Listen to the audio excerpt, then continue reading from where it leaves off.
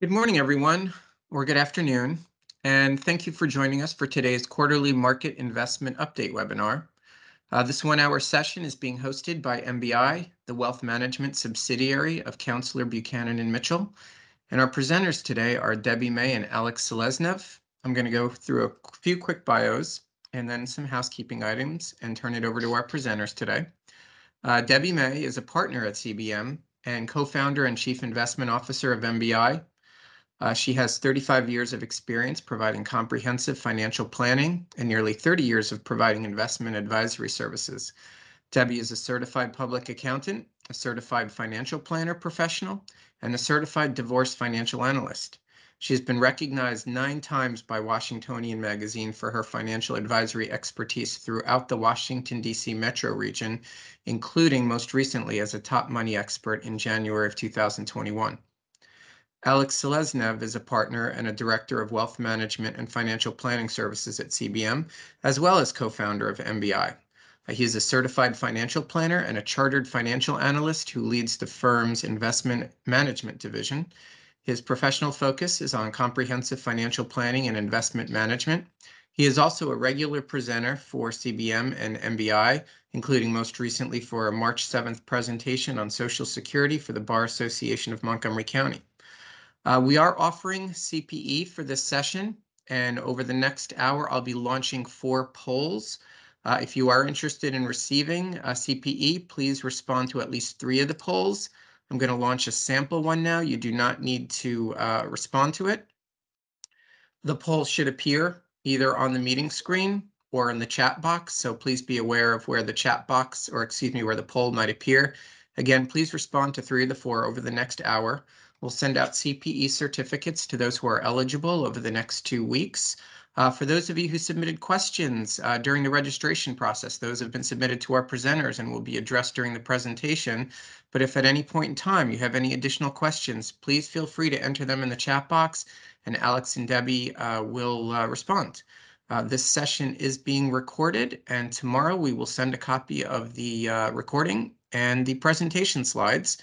So I'm going to stop now and turn it over to Alex and Debbie. Thanks for joining us. Thank you, Joe.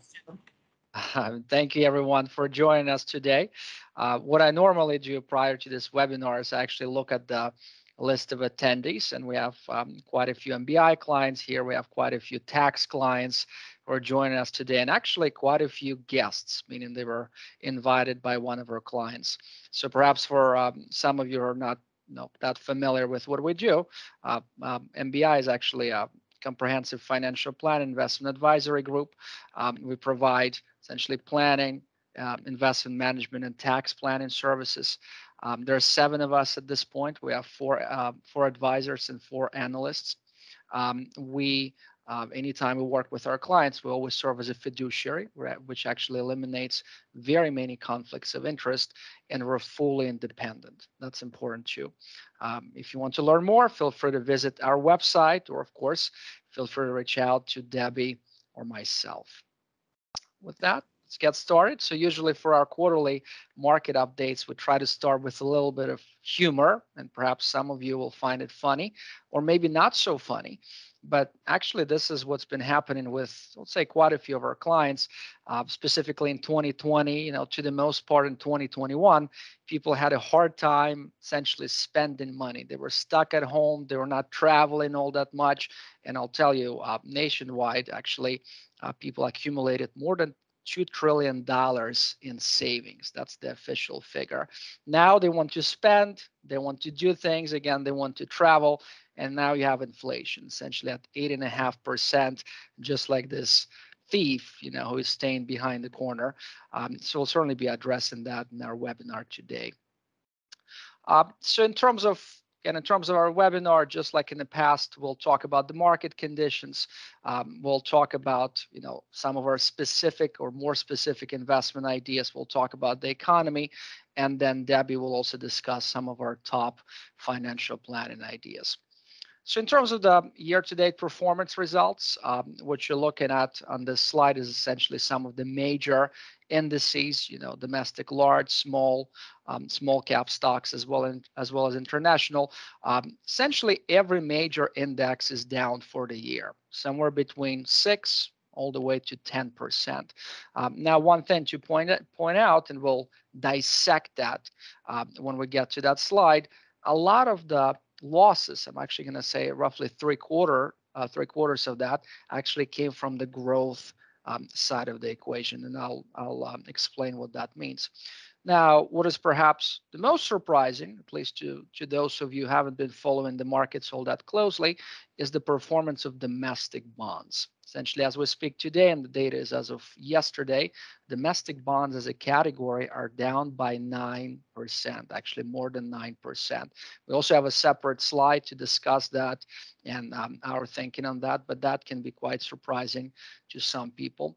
Now, in terms of the reasons behind that, well, there's this inverse relationship between interest rates and bond prices. Essentially, what happened since the beginning of the year, the 10-year Treasury yields, which considered to be the most important, interest rate metric in the U.S., they almost doubled. So that's a partial explanation behind that. And again, as we speak today, we're expecting 4, 6, potentially even 7 additional rate hikes this year. And it's really not a matter of if, it's when and how frequently. In terms of the sector performance, energy and utilities are the top sectors for the year. Energy is one of those, let's call them inflation sensitive sectors. Energy and commodities in general tend to perform well when inflation is high, and then utilities, perhaps one of the most conservative sectors, they're also in the positive. In terms of what's on the bottom, again, I would say not surprising. Consumer discretionary and technology stocks are on the bottom. These are more growth-oriented, more sensitive stocks. And as a reminder, those were actually the best performance in 2020, and at least in the first half of 2021. So you see that rotation. Now, in terms of the market conditions, in terms of our market outlook, we expect to see more volatility in the second and third quarters of the year, depending on how essentially things transpire. There are 2 major drivers behind that. The first one, not necessarily maybe in this order, but the first one is this whole situation in Eastern Europe, which we'll discuss in some level of detail today. Chances are it will have quite a bit of impact even on us here in the US in terms of the markets. And of course, the biggest, again, elephant in the room is exactly what the Federal Reserve Bank is going to do to fight inflation. Exactly how quickly, how rapidly they'll be dealing with that. We already had 2 corrections this year. The S&P was down by more than 10% in the beginning of February, and then actually closer to the end of February. The market sentiment overall remains somewhat bearish. In terms of the expectations, well, they're mostly negative. Sometimes that simply means that people are expecting a slowdown. And what happens in situations like that quite frequently, when things are not as bad as people expect them today, when things improve even a little bit, every so often there's a possibility of a rapid recovery, again, when this level of uncertainty declines. In terms of the earnings expectations, some people like to say, at the end of the day, it's all about the corporate earnings. We finished the year, specifically the fourth quarter of last year, earnings were up by 27%, and that's year over year. So that's a Q4 versus Q4 of the prior year. In terms of the first quarter earnings, and we're still in the very beginning of that, they're usually reported in the first and second months of the following quarter, the estimates are significantly lower. And that's what I mean by saying, the market sentiment is mostly negative. The range, depending on who you're listening to, is somewhere between essentially 5 to 10%. The estimates are higher for the second part of the year. And then in 2023, they're expected to be somewhere between 8 to 10%. And by the way, there's 2 comments here. Markets are always forward looking. That's important. And in terms of the estimates specifically that come from different corporations, they tend to essentially beat their own estimates, either on the negative side or on the positive. That's just one of those trends. In terms of the S&P returns, in terms of the market returns for the year, for those of you who know me, I usually really try to stay away from that. But since this is our quarterly market update, the estimates range somewhere between 4 to 9%. That's the consensus estimate. The latest data I have is as of February. I just couldn't find anything newer than that for this webinar. So we'll wait and see. Again, there are many factors that will likely impact these projections. In terms of the economic conditions, this is one of those challenging things for many people to perhaps realize. But overall, the economy is actually doing quite well, even considering the market volatility that we've been experiencing over the past essentially 3.5 months at this point. In terms of the growth rates for this year, well, chances are they will be lower versus 2021 and even 2020. So-called peak growth most likely happened somewhere in the middle of last year. In terms of the business cycle, we tend to talk about that in our quarterly updates, but we're not going to go in much detail on that today. It's becoming quite apparent that we're now in this later expansion stage, meaning this is no longer recovery. The markets are now expanding, but at a slower rate than in the past. And then one of the things, and perhaps you noticed that, I certainly noticed that, this whole situation with declining new COVID cases. People tend to talk much less about it, which I would say is certainly a good thing. Hopefully things remain more or less the same, or maybe even improve closer to the end of the year. So that's a factor too. In terms of the US GDP growth for 2022, we're expecting it to be somewhere between 2 to 4%, and this is real, meaning adjusted for inflation. And by the way, these figures, they were adjusted recently downward, given again what's been happening in Eastern Europe. In terms of inflation, well, the current CPI or consumer price index is at 8.5%, which is the highest over the past 40 years, essentially.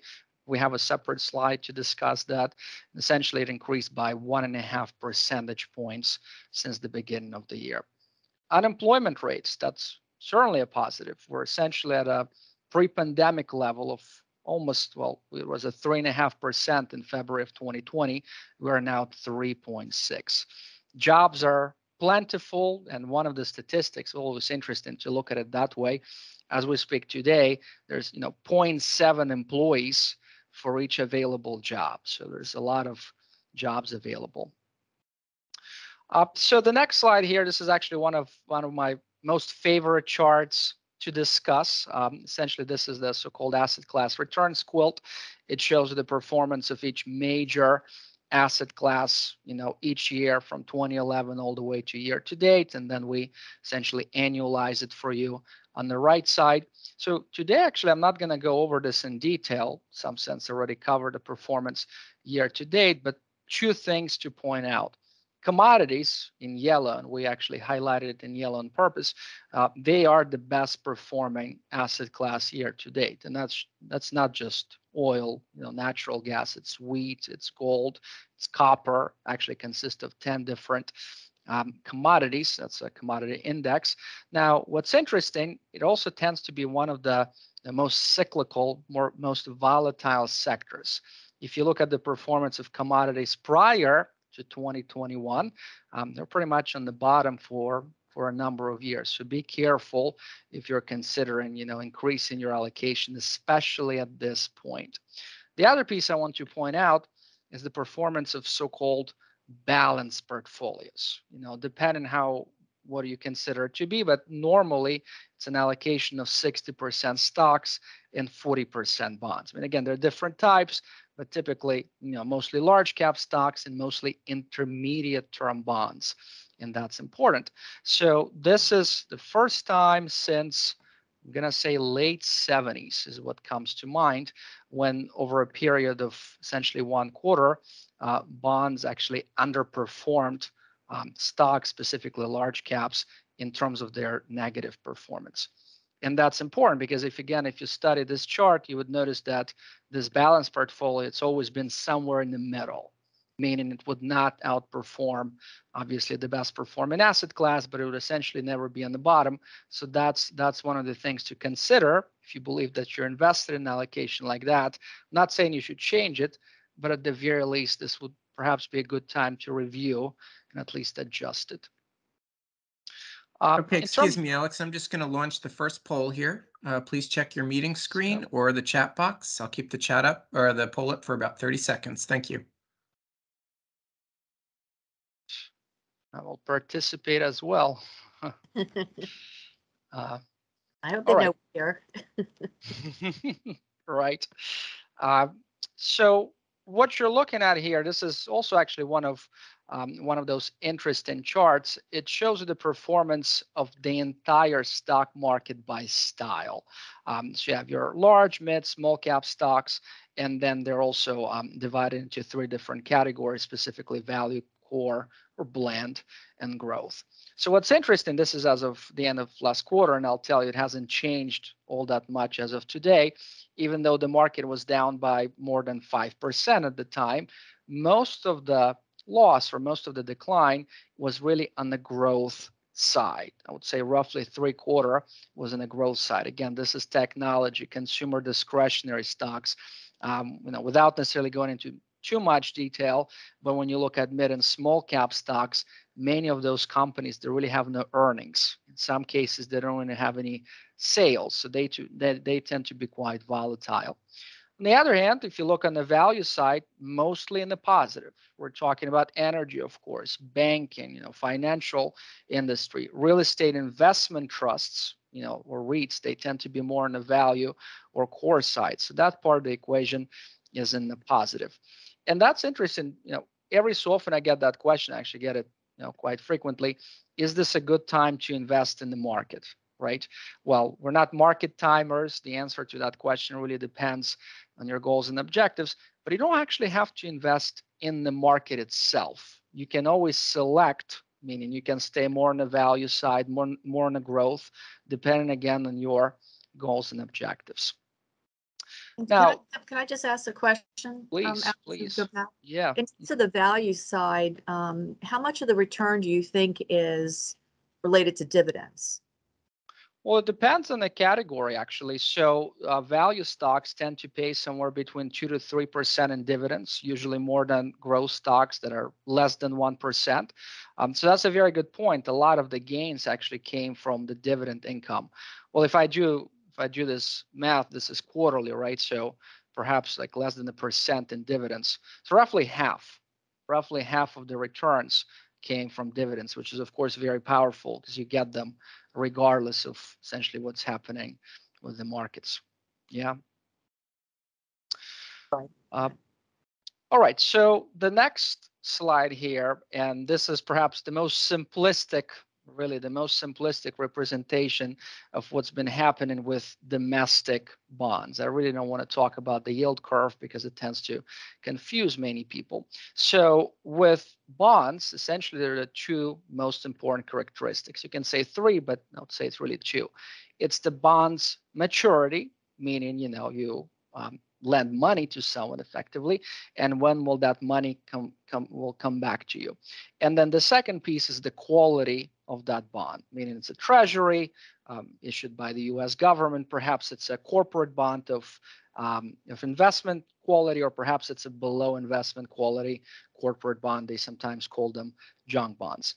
The third factor, which is at least partially important, is the coupon, meaning how much the bond pays, but it's really given the circumstances, it's not that important.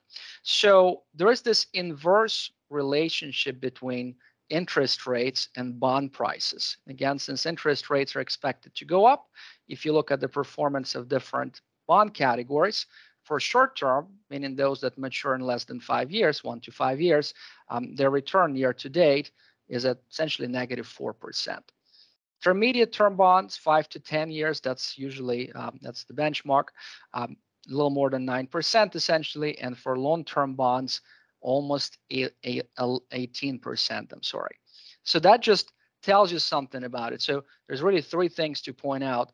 The first one, well, if you invested in any of these bonds, are you actually going to lose money? Well, not necessarily, meaning with short-term bonds, let's say they have maturity of 3 years. Let's say you invest in a bond like that. If you hold it to maturity, you will get your principal back plus, the coupon rate. Let's make it 2 or maybe 3%. So that's fine. With longer term bonds, well, it's a little more challenging, right? If it matures in 15 years, you would have to wait for quite a while to get your principal back. But if you try to sell sooner than that, well, chances are you would actually be selling at a loss. That's my first comment. The second piece, if you just look at the yields at this point, when they talk about a flattish yield curve, so by investing in, let's say, 5-year bond, you're going to get something like 2.5%. If you stretch to 10 years, it's only 3. And if it's more than that, it's only 3.6. So it really makes very little sense to do that. And then finally, this is really the most important point. Many people consider bonds to be effectively risk-free. Well, that is simply not true. Perhaps it's been the case to the most part over the past 10, 20, maybe even 30 years, because interest rates gradually went down, down, and down. If/when they begin to go up, well, this is the experience you would get. Inflation. So we covered this topic actually in our previous 2 webinars, and what you're looking at here, this is a shorter version of our typical discussion. So is this a major concern or perhaps intermediate term issue? And I'm inclined to say that most people would agree that this is not really temporary or transitory, which is what Mr. Powell claimed throughout most of 2021. So before we talk about different details here, I'd say the overreaching idea here is that for a developed economy like we have in the US, in Europe, in Japan, Australia, other developed countries, it is quite unlikely to have this above average rates of inflation over extended periods of time, especially, and that's important, when interest rates are this low. Every so often when I say that in our client meetings, the response is, well, what about late 70s and early 80s? Right, when inflation was really high, but interest rates were also quite high. What is unique about our situation today, as we speak today, is that inflation is at 8.5%, and the Fed rate is essentially 1/4 percentage point. So if/when they'll start raising rates, well, chances are it will have some impact. So what are some of the considerations behind the intermediate term idea? Meaning 2, 3, maybe 4 quarters. Well, there's still quite a bit of demand for certain goods, and I would say mostly services. Talked about this earlier. People want to travel, they want to spend money, and as a result of that, perhaps we'll see even more inflation throughout the summer, perhaps. Now, with the Fed policy, we're clearly seeing this reversal of, I would say, very accommodative monetary policy. They already raised rates once. We're waiting for their May meeting. There's a good possibility that rates will be raised by 0.5% actually versus 1/4%, which is what many people expected. And I would say 95% chance that they'll also start trimming their $9 trillion balance sheet. That will likely have some impact. There's this saying, don't fight the Fed. If they're trying to slow things down, well, chances are they will. Now, this whole situation in Eastern Europe, I absolutely want to stay away from, estimating how long will it take and what the actual impacts are going to be. But if we see a resolution in near term, perhaps over the next couple of months, then perhaps that will have a positive effect on inflation, mostly actually in Europe, but also in us here in the US. So under this scenario, perhaps we'll see something like 4 to 5% by the end of the year. Now, under the persistent scenario, if you look at the unemployment rates of 3.6%, that is certainly a great thing, again, for the economy in general, especially if you're, let's say, on the employee side, you're looking for work. But at the same time, that creates quite a bit of wage pressure, meaning that if you used to pay someone $15 an hour, now you're paying them $18. Every other worker that joins that particular industry, or perhaps even your own company, chances are they would want more or less the same wage, and it tends to be sticking. Housing costs and rents. So sure, pretty much everyone knows that housing costs have been rising at double-digit percentages over the past couple of years.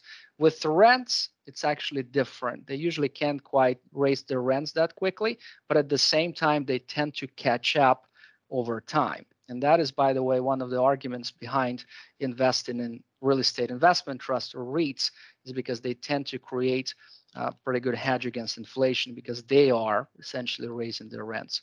And of course, the situation in Eastern Europe takes longer, perhaps a few quarters, multiple quarters. Again, chances are it will have quite a bit of impact on inflation. So under this scenario, perhaps it will remain at more or less the same level by the end of 2022. So what is our opinion on this? And we used to have that bullet point and removed it. We removed it from this webinar. Our opinion is that in both cases, you should be prepared for higher than average levels of inflation. If you're heavily invested in bonds, as discussed earlier, perhaps you should consider other options. Creating hedges against inflation. Again, on the equity side, there's certainly some options that are available to you. So under each scenario, you should be really focusing on this. Now, regional conflicts, what kind of impact they have on your investment strategy. And I perfectly understand that as we speak today, with April 21st, it's always easy to talk about this in retrospect, and I'll explain what I mean. So what you're looking at here, this was prepared by LPL Financial, which we thought was very helpful. It describes how the S&P 500 index performed when we had the previous actually 22 conflicts. So on average, the total drawdown, essentially the total decline in the S&P 500 was 4.6% over the length of that conflict, essentially. It took 20 days for the markets to reach the bottom, and then essentially 43 days to fully recover. That is on average. Again, if you study this chart, you would notice that the range can be quite wide in some cases. Now, the reason I said in retrospect, as we speak today, pre-invasion, the S&P was down by a little over 6% actually, which is almost exactly where we are at this point. So in some sense, you could make this argument that the market's already almost fully recovered, at least here in the US, from the initial shock. And again, this unprecedented level of uncertainty that we experienced post-invasion. There are always other factors, and I can't speak, of course, about every single conflict, but here in the US, again, what the Federal Reserve Bank is going to do, well, chances are will actually have more impact than, again, the conflict in Eastern Europe. So anytime things of that nature happen, anytime we have some kind of conflict, anytime things essentially happen just like in 2020 when we had a global pandemic, I would say it's always a good idea to remind ourselves what is it that we can control and what things we really cannot control. And this is actually a short list. Market volatility. Regardless of how hard you try, regardless of how closely you watch the markets or your own accounts, you can't really control it. And there's even the saying that stocks are inherently volatile. It's just what kind of stocks. Exogenous events. Essentially, again, this whole situation in Eastern Europe would be an example of that. Things happen. I at least thought that it would not happen, but then it did. And of course, it has an impact on the markets. Interest rates, we certainly cannot control them unless you work for Mr. Powell. Perhaps then you have a little bit of control. But the reason you have an asterisk there is that at least at this point, perhaps we can understand in what direction the rates are going. Well, I would say it's fair to assume that they are not going down. They're only going up. The only question is how much. And of course, investment returns. Again, regardless of how hard you try, you cannot actually control how your portfolio is performing. Now, what are some of the things that we can control, or at least control to the most part? Your asset allocation. You are in control. Is it 60-40? Is it 70-30, 80-20? Perhaps it would not make sense for you to make those adjustments immediately, because you have significant unrealized capital gains or any other factors, but you're in control. How well your portfolio is diversified, meaning how many sectors are included in your portfolio. You have control over that, at least to the most part. Investment selection, which is one of the reasons I actually showed you the performance of different styles year to date. meaning you can always adjust so that you're, remain in the same percentage of equities, but you have different styles in your portfolio. And of course, our own behavior. And that's the main idea behind having a financial plan in place, so that you understand exactly what would be happening in times of market volatility, exactly what would be sold to generate cash for your cash needs. Let's say you're perhaps in retirement and you need some funds from your portfolio. You assess what kind of impact it's going to have in the long run. And most importantly is that you don't panic. That is the most important part, because if you do and you start selling, well, in most cases that will result in a permanent loss of the value of your portfolio. Okay, So, I'm launching the second yep, poll. I'll keep it up on the please, screen in yep. the chat box for about 30 seconds. Thank you. Good. Yeah, and Alex, I just want to point out in terms of interest rates, the average 30-year mortgage right now is 5.1%. Yep. So that is definitely keeping up with what's going on with the interest rates. That's right. We haven't heard that number in quite a while. For a while. Yeah. For what actually since 2005 or 2008, one of those, I believe. Yeah. Mm-hmm. All right. So to essentially summarize it for you in terms of our investment strategy at this point, this time we actually wanted to split it in essentially two categories. In the past we've done this differently. So if you have a shorter investment horizon, and I don't necessarily want to define it, you define it yourself, or perhaps you're in a distribution stage, meaning again you're pulling funds out of your portfolio. Well, in times of market volatility, focusing on the execution of your financial plan is key, because that's why you have it, to make sure that, again, that you're prepared for that. Now, again, in terms of market volatility, usually it's not necessarily the most optimal time to make any significant adjustments to your portfolio. That said, though, again, the reason you see those asterisks there is perhaps you wanted to do that. Perhaps you wanted to transition from 60-40 to something like 70-30, vice versa. That's a tough one. But again, market volatility creates opportunities to make adjustments quicker if that's what you wanted to do. Rebalancing more frequently is a good idea. Usually in terms of our managed accounts, we rebalance them at least semi-annually. In times of market volatility, we tend to do it more frequently so that we maintain our allocations at the same desired targets.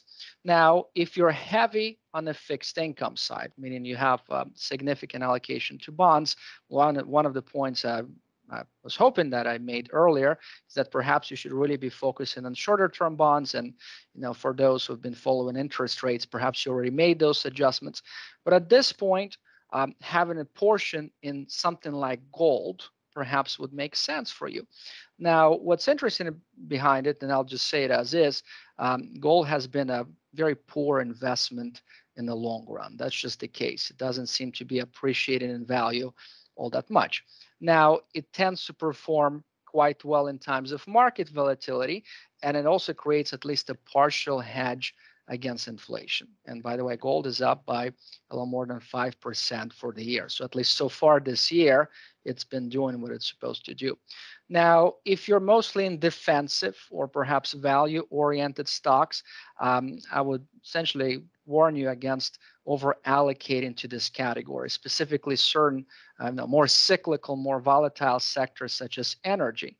Understanding that it performed really well this year, but again, if you look at the charts, if you look at the performance of different companies, it tends to be quite cyclical. They don't just go up, and up.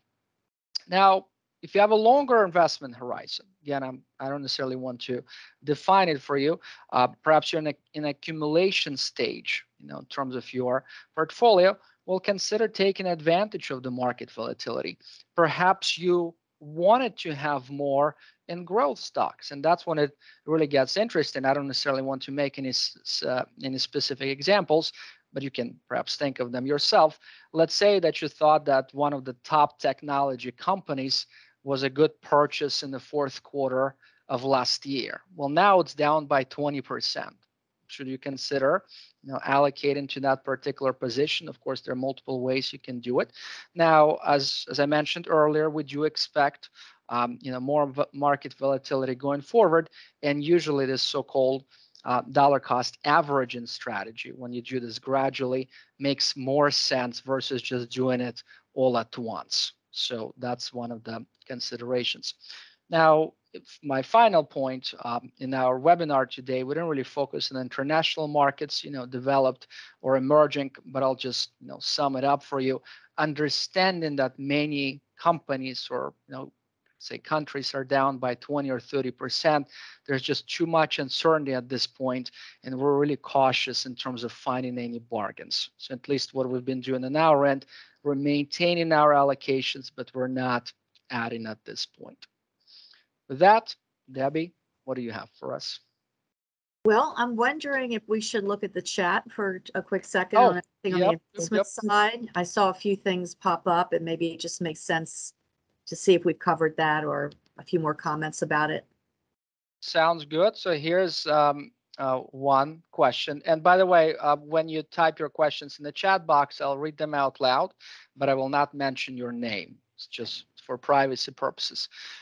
Does it make sense for a middle-aged person, 10 years from retirement, to invest in dividend-paying stocks primarily? When investing in dividend-paying stocks is important, and why? Okay. Would you like to address this question, Debbie, or would you like me to do that? Just maybe some comments here. The 10 years from retirement is not what we would typically look at. We would look at how long you're planning to be drawing out your money over time. So you might be, say, 55 years old, going to retire at 65, but you're going to live till 90. So we need to think about your cash withdrawals, your need for income, and when is that going to happen? And that's how we design our portfolios. So just because you turn 65 or you've just retired does not put you all in a fixed income mode or not willing to, to be in the market. The dividend paying stocks, I would say also, are going to be generally your more conservative stocks. They're dividend payers. They're not in a growth mode or smaller companies generally. So they would be considered a more conservative part of the equity portfolio. Right. Do you have anything else on that, Alex? Well, the only thing I'll add, which just a comment, more of a side note, there are actually different types of dividend-paying stocks, and that's important. So, like utilities, that would be an example of that. They usually pay somewhere between 3 to 4%, but you're really not going to get that much growth out of them. Now, there are other stocks, again, I would rather not make any specific examples. They're usually in that core category, meaning they pay dividends, 1, maybe 2%, so not all that significant, but they have a history of increasing their dividends by 5, 7, sometimes 10% per year. And what's unique about those types of investments, they also tend to provide a pretty good hedge against inflation. Because again, they're raising their dividends, and that usually indicates that they have strong market positions, and they can pass their increased cost essentially to their end consumers so that they can continue increasing their dividends. Again, this is more of a side note. Yeah. Is there anything All else? Right. No other questions from the chat box. Now, we had some that were submitted to us prior to the webinar. Should we address them now or wait till the end? I think if they're investment oriented, maybe let's see if we talked. I know we looked at them, but I was going to make sure we touched upon them. Yeah, maybe. Okay, I'll start with one that was actually perhaps already addressed it, but we can talk about this more. How will the rise in interest rates affect new and old bonds? That's actually a very good question. So I will start with old, meaning existing bonds. Again, what happens, let's say you bought a bond last year. Let's say it has a maturity of 5 years, meaning 5 years from now, you'll get your money back. Anytime interest rates begin to go up, meaning new bonds will start paying more, your existing bond essentially needs to go down in value so that the yield matches the yield in the new bond. So for existing bonds, interest rates, I'm going to say almost always will result in at least temporary reduction in the value of your holding. Again, if you hold it to maturity, in my example, 5 years, you're going to get your money back plus the coupon rate. 3% or 4%. So you'll walk away with that essentially in your pocket. In terms of new bonds, well, they are essentially positively, right? Is positively impacted by rates going up. So if, last year, let's say a bond paid 1%, now interest rates are higher, then perhaps this year, bond from the same corporation, from the same company would pay you something more than that. That's how it would work. Anything to add, Debbie? Yeah, I just want to say one thing that I think is sort of overarching with all of this and with inflation is that what really matters is the spending power, right? I mean, we talk about earning 2%, 3%, holding a bond to maturity, but if you've got a 10-year bond and you're holding it, it's not going to be worth. You might get your money back, right, but it is not going to be the same money that you had to spend if you had something that was more inflation guarded, right? It's the spending power that really matters, and that's why we pay attention to something that can grow with inflation. I mean, even before we had inflation at smaller amounts, say 1%, 2%, you still start compounding that, and it starts adding up to something. That's an excellent point, by the way. That's another reason why, again, I'll refer to them as bond-heavy portfolios. They usually do not provide a good hedge against inflation. I mean, you can argue there are certain types of bonds that are better than, so-called plain vanilla bonds, but in general, chances are you should be seeking that inflation protection more on the equity side, or perhaps again with things such as gold. Yeah, and I would say with our portfolios, Alex, we use the bond component, or what we'll call fixed income or non-equity, as a buffer. It really is a buffer for your withdrawals, so that you don't have to take money out in a down market. We're not planning on that. We're planning on using the buffer. So in that regard, it's not really about getting the nth percentage or whatnot. We're going to recognize that it's not going to earn much, but it's our buffer. It's just kind of like our money in the bank for contingencies, and then some fixed income component for withdrawals. That's exactly right. Plus, since we're discussing this, in times of market volatility, again, if you're trying to take advantage of what's happening on the equity side, using some of your bonds may make sense, again, depending on your circumstances. So definitely different uses.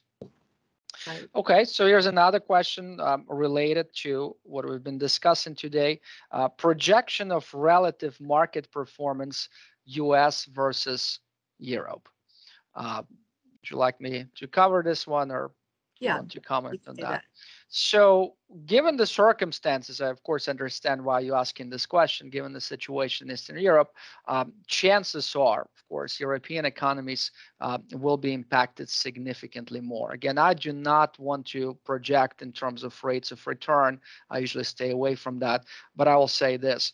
In terms of the economic ties, they're much more significant between essentially most European countries, and let's say Ukraine and Russia, versus US and Russia. And when I was originally looking into this, meaning right after the conflict started, they're actually very limited. So less than actually like 1% of the US exports, imports are to that part of the world. In Europe, it's significantly different. So how long this whole situation takes will have much more impact on European companies, in my opinion. Here's another question, which is, again, I would say partially related to what we've been discussing. Interested in where the real estate market is headed and interest rates. So what do you think, Debbie? Well, the real estate market's got to cool off at some point. And we have a variety of real estate, right? You've got personal real estate, commercial real estate investment trusts. And, to Alex's point, I think in the long run, you're looking at an an inflation hedge, and perhaps, more income oriented types of real estate would, keep up with inflation. But it's got to cool off at some point. I mean, when we're looking at the personal side of real estate, with the interest rates going up for mortgages, with the fact that they generally have about a 7-year cycle, and we're in this incredibly has been relatively long increase in values of real estate, I think it's just going to cool off. Do you want to comment further? Well, so I entirely agree with you. See, with real estate, it's interesting. Like now I'm looking at purely from the investment perspective. So Debbie described it overall, but I'll talk about it purely from the investment perspective. So REITs, or real estate investment trusts, at least the ones that we've been following, they mostly focus essentially on renting their properties. And by the way, when I say renting their properties, I'm not only referring to residential real estate, warehousing. I don't know how many participants are aware, but that's one of the booming, how would you call it, sub-industries of real estate, warehousing. Again, their rents are expected to go up. So usually, as inflation goes up, usually they would start raising their rates. So in terms of the investment component of it, we tend to like it. Now there are so-called builders. Again, I don't want to necessarily mention any specific names. They've been under pressure mostly because of what Debbie mentioned earlier, because mortgage rates are going up. And anytime you talk about not existing inventory, but new housing, very frequently it's about the monthly payment versus the house price. So when interest rates are going up like this, many people, specifically younger families, they can no longer afford it. So back to the cool down idea. Okay. So actually we have 2 more questions here. Great. Not sure if you can comment, but if you do, what are your thoughts on Bitcoin? Well, I guess I'll cover this question. Our thoughts remain exactly what they were, 6 or 12 months ago. Bitcoin and cryptocurrencies are here to stay. I would say that's pretty clear. Their valuations are essentially unpredictable. There are multiple arguments behind the reason why you'd want to have it in your portfolio. One of the white papers I read was one of the best, at least for me, is that yes, there is a potential improvement in the performance of your portfolio, but there are no diversification benefits. That's very important, because that was one of the top arguments, meaning they would perform in a different direction. That has not been the case. So yes, if you're lucky, perhaps it's going to improve the performance, but it doesn't improve diversification. Can you please tell us about Treasury Series I bonds with annual interest of 9.6%? Do you want me to cover this question? Yeah. Yeah, so what those are, you can buy them directly from the Treasury, or you can use a portion of your federal return refund. Each person can buy up to $10,000 directly from the Treasury, treasury.gov, and you can also use up to $5,000 of your federal refund. So if you're married, it's actually $30,000. They adjust for inflation. The adjustments happen every 6 months. I actually thought it was lower than that. The last time I checked, it was like 7.5, but it sounds like they already bumped it up to 9.6. So that's what those are, and I hope I'm answering the right question. So, am I answering the right question? Oh, person who asked it, I believe so. So EE, their savings, I is inflation protected. Yeah, I'm pretty sure I'm answering the right question. All right. So should we talk about financial planning? Yes. I just saw the question come up. Like, well, is it good? You You see, it's interesting.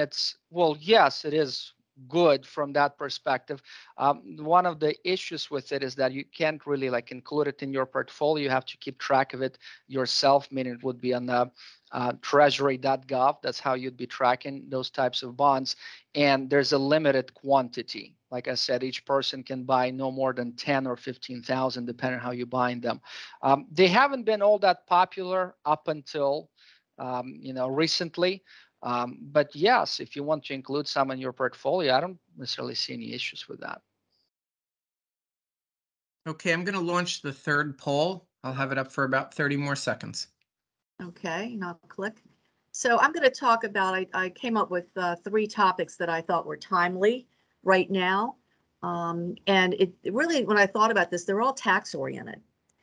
Tax loss harvesting, I'll talk about your withholding and tax estimating for 2022. and then Roth conversion and the famous backdoor Roth. I'll talk about that. And I'll talk relatively fast, given our time, but I think I can do that. So tax loss harvesting, I think, confuses people quite a bit. It first of all applies to taxable accounts. We're not going to get any tax loss deductions for retirement accounts. So this is purely about your investment portfolio that's in taxable accounts.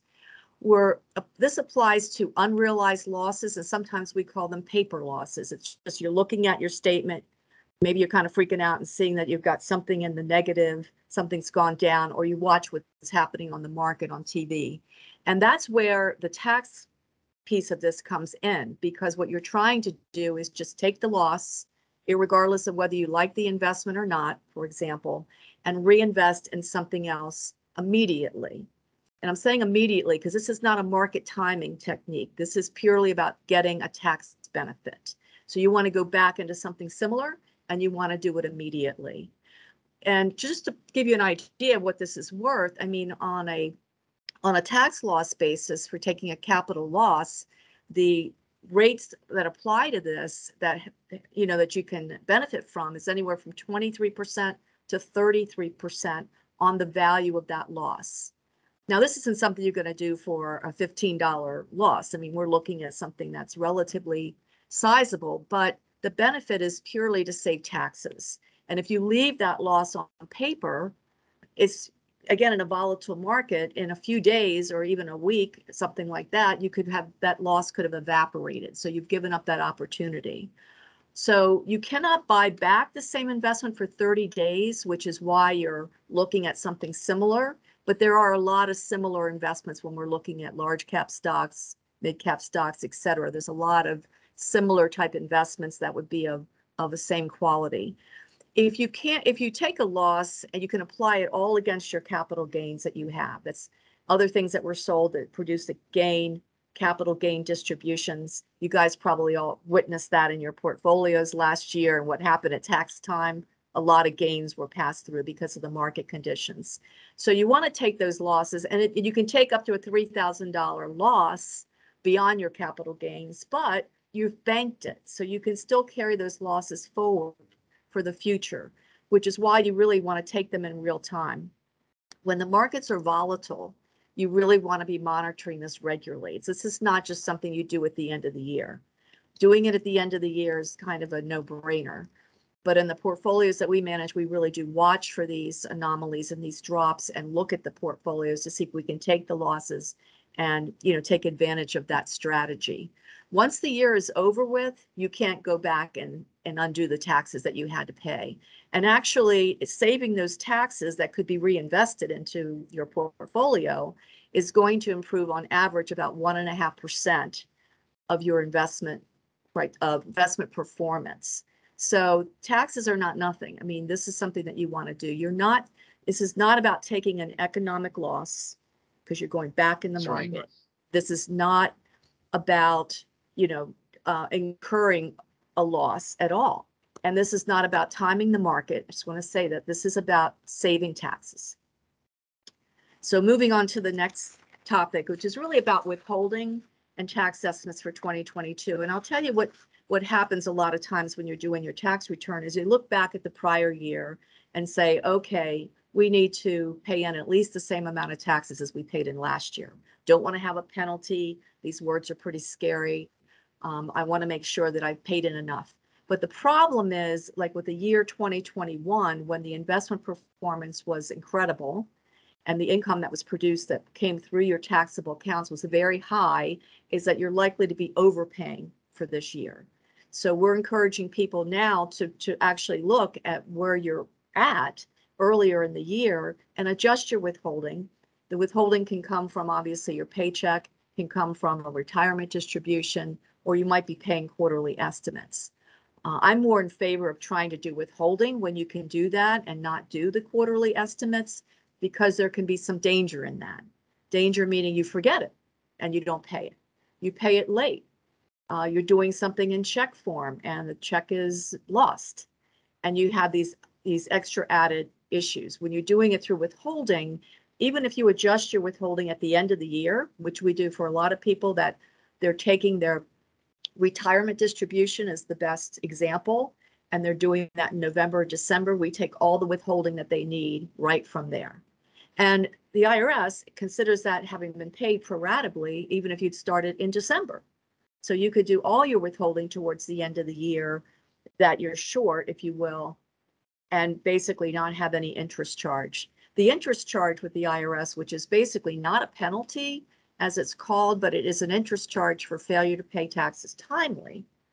Penalties don't occur to your tax returns actually due April 15th, for example, but that's about 3% per year. So they are charging you some interest for not paying in timely. So adjusting your withholding, and especially being able to do it closer to the end of the year, can also, if you're still working, be after the fact that you've paid in all the Social Security taxes that you owed and now your net pay is higher. It can also be that you know where you are. So when you should go into the fall, we have a better idea of where the market's going to head for the end of the year. Yeah. You have a better idea of what your earnings are for the year. And if you've overpaid in some substantial way, you're not getting that money back until you can file your return and get that actual refund. So for people that have to go on extension for April 15th, that could be even much longer, all the way to October. So the last topic, and we'll talk fast, which we were wondering if I could actually get this across in a couple of minutes, but I think we can. This is something, the Roth conversion, that's also very confusing to people, I think. First of all, to be able to contribute to a Roth, let's just go back to the basics. Your income has to be relatively low to actually contribute to a Roth IRA. And that is an IRA that's growing tax-free. And your income, you can see what I have the limits here of 125,000 to 198,000 gross. So for a lot of people that can't contribute to a Roth IRA, but they're still going to do an IRA contribution, it's going to be non-deductible in most cases. And we're talking about $6,000 to $7,000 a year that you can put in. In that account, the non-deductible IRA is going to grow tax deferred. You will pay tax on all the earnings as you take it out. The Roth, you will not pay any tax on the earnings when you take it out. And I'm talking about retirement for now, not getting into all the rules at this point. But so that's a privilege. It's a privilege to be able to contribute to a Roth versus contribute to a non-deductible IRA. However, we get asked the question all the time, I've got all this money in my IRA and I hear I should be converting it to a Roth so that I will pay the taxes now, whatever they are, and I'll let the money grow tax-free afterwards. And everyone says that's a good idea. Well, anyone can do that, just so you know, regardless of your income level. But you need to evaluate this, and you need to evaluate it with several different criteria, like you're paying all the taxes now. Is that really worth it? Am I in a high tax bracket right now? Maybe I should do that when I'm in a very low tax bracket. That's a consideration. When am I going to need these funds? So if you're basically going to not need the funds, and now we're thinking about the next generation, we might be able to do some math that says, okay, that's a lot of years that this is going to grow tax-free, and it can even grow up to 10 years tax-free when somebody inherits it, meaning the next generation. So maybe you could make some argument there. Perhaps you can actually do a tax-free conversion. And there's something called the backdoor Roth, which is really a loophole.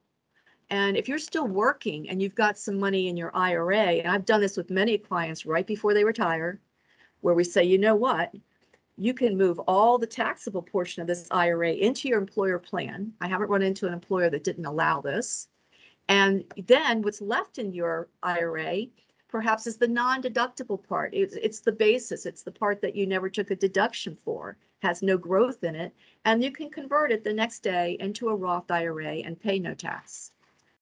Everyone should be evaluating this. You talk about tax savings, you talk about being able to take advantage of this privilege that otherwise may go away. I mean, it was discussed in one of the last tax law changes, I think back in 2019, and we were ready for this loophole to be closed, but it hasn't been. So once you've done that, and let's assume you've never even contributed to a non-deductible IRA. A lot of people say, well, why should I do that? It's non-deductible. Well, you're getting money in a tax-deferred account, so that's not the worst of things to have to link. You've left that in a taxable account otherwise. It's only 6,000 or 7,000, I understand, but over time. And if you've never done that before, you put it in a non-deductible IRA, and then the next day you convert it to a Roth. It's very simple. And then there's no growth in there. So there's no tax consequence of having done that conversion. Hence, you can hear from what I'm saying, this sounds like a lot of loophole, and it sort of is. But those are the rules, and that's the way it exists right now. You have to realize, I think, and Alex, you can comment on this, that taxes are very much a part of your investment performance, right? I don't think we focus on it enough. But whether you're trying to put your income generating things in a tax deferred account to avoid taxes, or you're trying to do some of these techniques with, loss harvesting, Roth conversions, making sure your taxes are paid attention to each and every year is so important, because you can really improve your investment performance.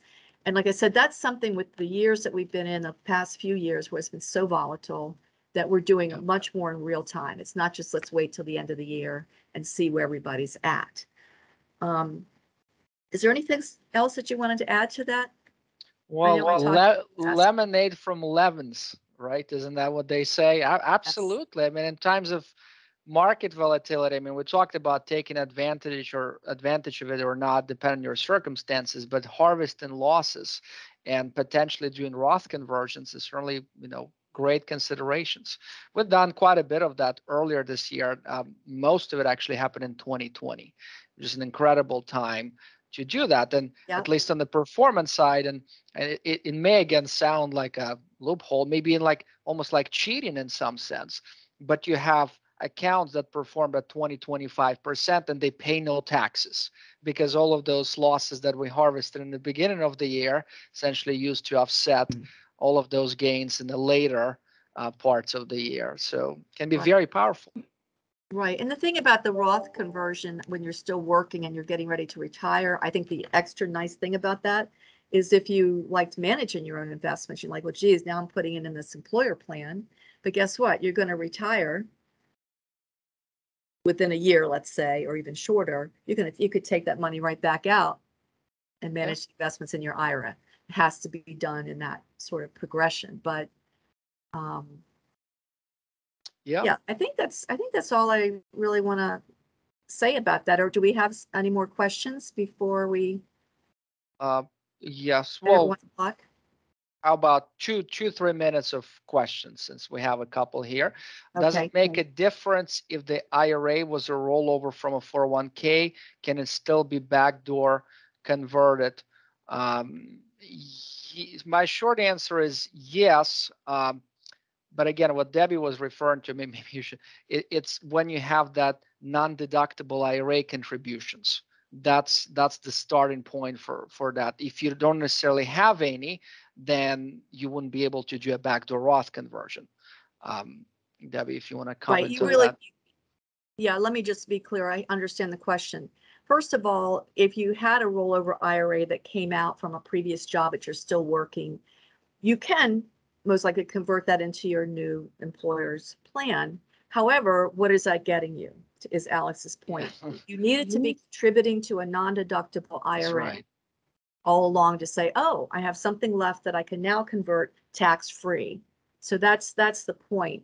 Another point about that is we really pay attention to people doing those rollouts before we've had a chance to do the backdoor Roth. If you've already been doing non-deductible IRAs, I'll tell you, we've been big on non-deductible IRAs since the beginning of whenever they started, sometime in the 90s, I think, because most people didn't pay attention to that because it seemed so small, and it seemed, like it wasn't going to amount to much.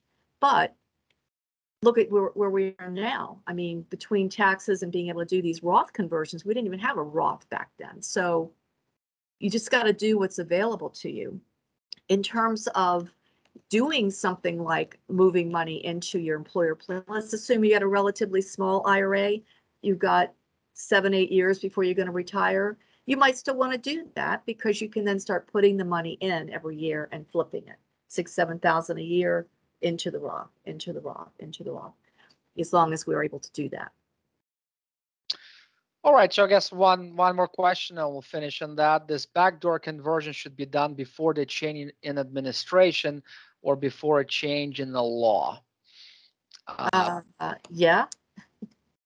I'm going to say yes, because we're not going to be able to control if they change the rules, change the tax law, whether it's the next administration, whether it's just something that comes up in a tax proposal.